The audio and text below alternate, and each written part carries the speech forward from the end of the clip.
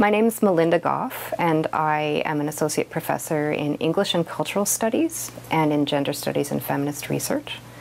And for the Gender Studies and Feminist Research program, I teach the Current Debates in Gender and Feminist Theory course.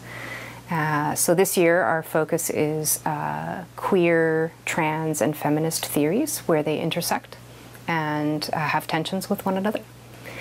I also am teaching the Knowledge in Action course, which is a year-long core course for the MA program, where students are paired in learning teams and work with a mentor from a local community organization on a social justice project that the organization has identified as a priority and in which they could use graduate research help. I also teach for GSFR the Women's Culture Power course, which is an introduction to women's studies.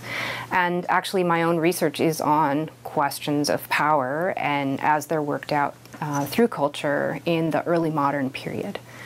So by early modern, we would think of as the English Renaissance, which would be about the 16th century, but my own work is on France and Italy as well as England.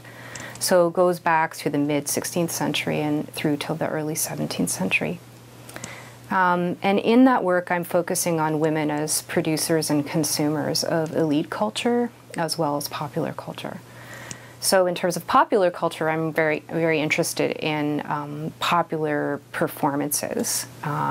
So plays, for example, in England, in the public theaters, where there would be thousands of people. And so I'm editing a play by an anonymous author called Swetnam the Woman Hater, Arraigned by Women, which is actually based on a real historical misogynist figure who authored a tract against women in the period. And then in terms of elite culture, I primarily focus on the French Queen and her social and political and cultural roles. So for that work, France is a really interesting case because according to notions of Salic law, no woman could inherit the throne of France.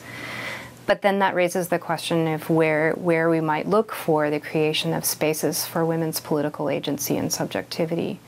And where I'm looking is the role of the French consort, who has access to the sovereignty through her marriage to the king, even though she herself could not rule. Through her marriage, she participates in his sovereignty and his status. And I'm looking at the ways in which the performance traditions that she engages as the consort allow her to participate in a larger politicization of the arts in early modern France. And in particular in performances that involve statecraft. So, for example, productions of court ballets in which not only the story of the ballet or the play has a political resonance, but also who gets invited, by whom, and what the queen has to do with those questions through her prerogatives as the patron and performer. Those are questions that are quite interesting and open up sort of new ways of thinking about women and culture and power.